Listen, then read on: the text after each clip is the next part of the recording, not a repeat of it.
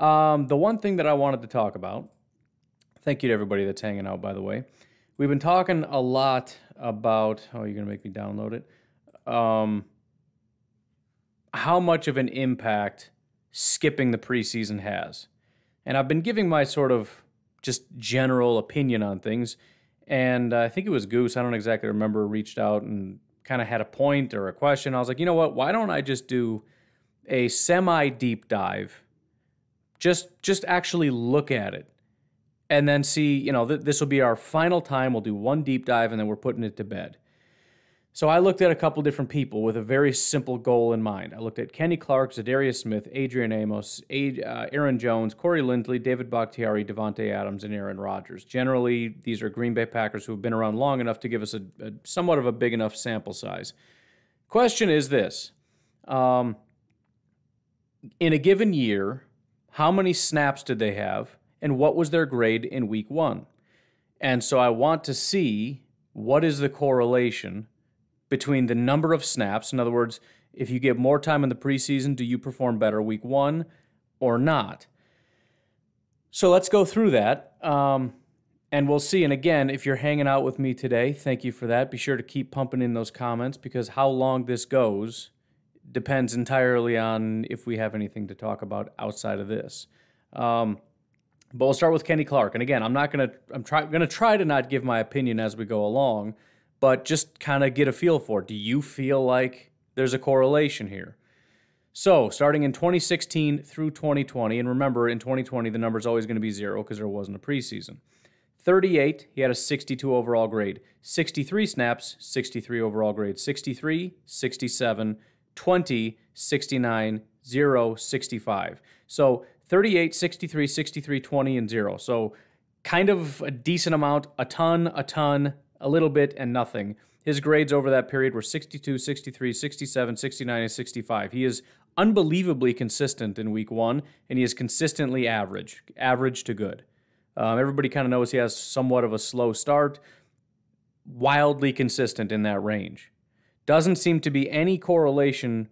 I said I wasn't going to comment, but just based on Kenny, I don't really see any correlation between the number of opportunities he gets and, for example, the two times he had a ton of snaps in preseason, in 17 and 18, his grades were a 63 and a 67. The year he had 0 snaps, his grade was a 65, right in between those two.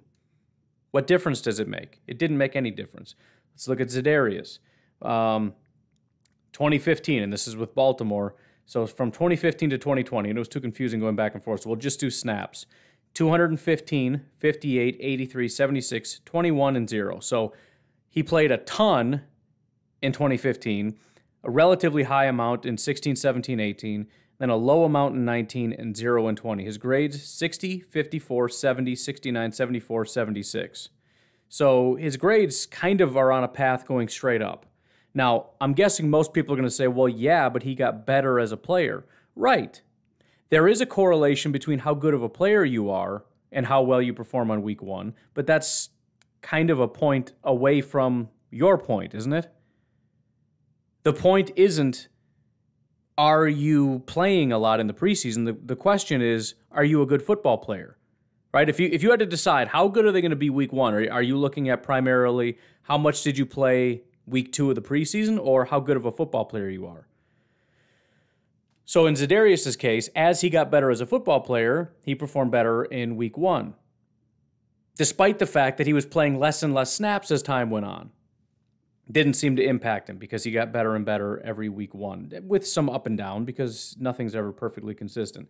Now, there are 2 players where you could make a case for not having any playing time caused them to have a slow week, and I did put a couple notes. If they did perform worse with low snap counts, how long until they rebounded? Adrian Amos is one of those guys. So 15, 16, 17, 18, 19, and 20 are his years. 88, 81, 105, then 29, 21, and 0. His grades, 65, 67, 60, 78, 70, and 51.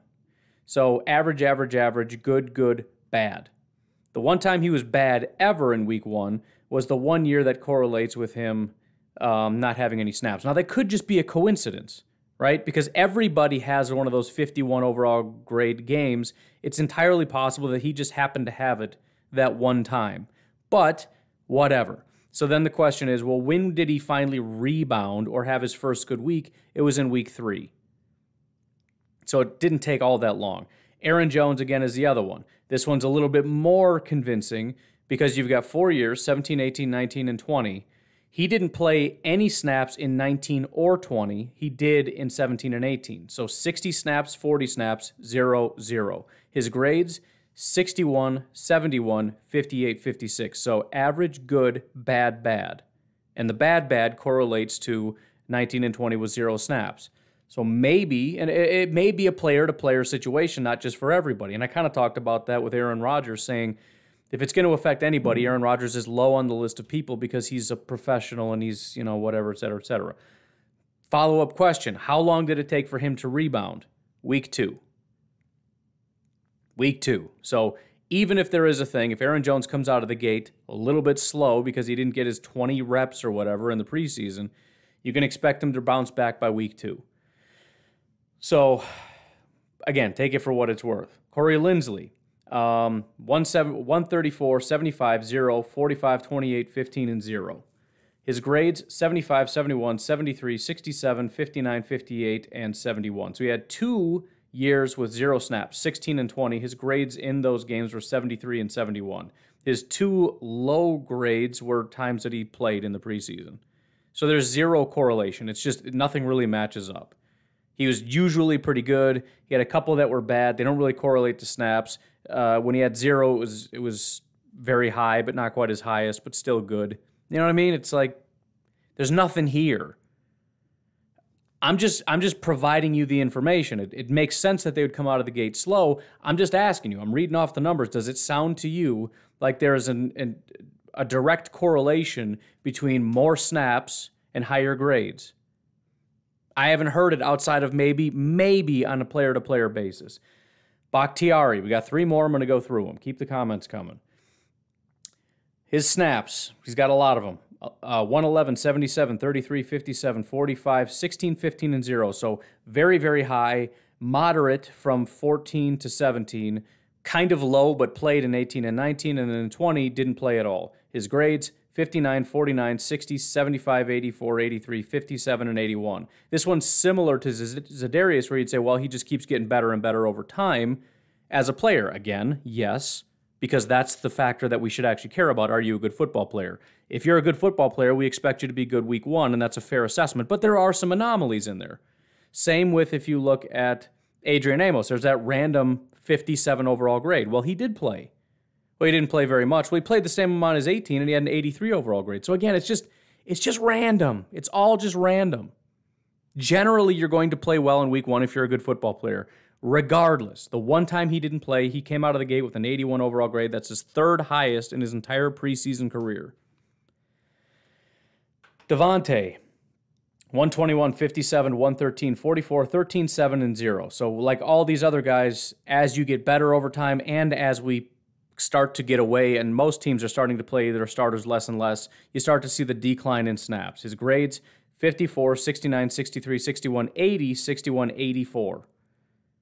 Again, he's getting better as he becomes a better player because that's the factor that matters. His highest grade ever was last year, the one time he's never played a snap. It's the exact opposite of what you would expect. Why didn't he come out of the gate slow? You would expect him to, even if it's like, what is expected? What is his average? Like an 80? Okay, well, week 1 with no snaps, he'd come out like a 70. No, he didn't. He was higher than he's ever been. His best week 1 grade ever was in 2020 when he didn't play any snaps. He didn't come out of the gate slow. There's no correlation here for Davante Adams, for David Bakhtiari, for Corey Linsley, for Za'Darius Smith, or for Kenny Clark between how much they play in the preseason and how well they perform week 1. Amos, maybe, but it was just 1 year. It could have been an anomaly. Aaron Jones is the only one that's halfway convincing, but we're talking about 4 years. Aaron Rodgers, it only goes back to 13, so that's what we're going to do. 45, 69, 47, 25, 26, 6, 0, 0. So basically since 2018, he hasn't hardly done anything. His grades, 77, 67, 91, 68, 67, 64, 56, 96. So the couple takeaways here. Number one, he comes out of the gate kind of slow here. Have you noticed that? he's got, in week one, he does have the 290s in there, and then 170, otherwise 67, 68, 67, 64, and 56. The vast majority of his week ones, pretty low average to bad in week one. So Aaron Rodgers generally not coming out of the gate firing. And two of those were in 2018, 2019, and 2020 in that range. He had a 64 and a 56. Now, again, it doesn't really matter because he also had 60s when he played a lot. And the most important thing, 96. One of the greatest games he's ever played in his entire career. It was the second highest grade he had in 2020 because he was a freak in 2020, so he surpassed his old record. But I think 96 was his second highest graded game ever, his highest ever at that time. And it came in 2020 after taking 0 snaps in the preseason like everybody else. And he had, at that time, I think the best game of his entire career, according to PFF. So again, I kind of just want to put it to bed. There might be some guys that come out slow, and it might just be the whole chemistry of the team in general and of the unit in general, kind of getting the rhythm and the motion of all this stuff going on. But on a player-to-player basis, I went through, I read it all to you. You tell me, do you see a correlation? Because I don't see a correlation.